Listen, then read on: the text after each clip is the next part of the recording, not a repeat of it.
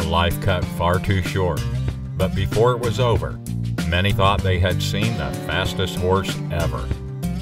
Brigand Silk was born in 1983, a son of Beduino and Dusty B. Lady by Alamitos Bar.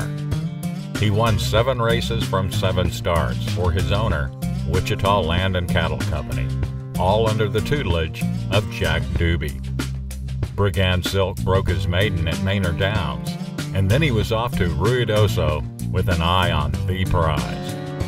He won his trial for the Rainbow Futurity in track record time of 19.52 seconds.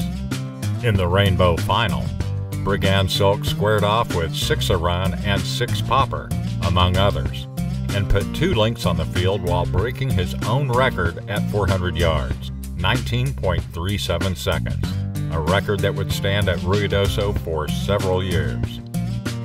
Even before the trials, Brigand Silk was picked by many as the early favorite for the All-American.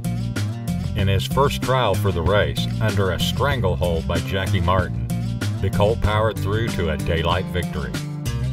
The very next week, Brigand Silk colicked and died. He was buried in the Ruidoso Downs infield. Later, he was named Champion 2-year-old Colt and Champion 2-year-old by the AQHA.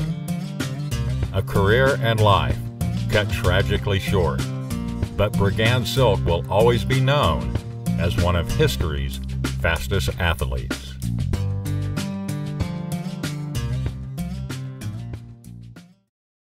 History's Fastest Athletes is sponsored by and produced in conjunction with Speed Horse Magazine.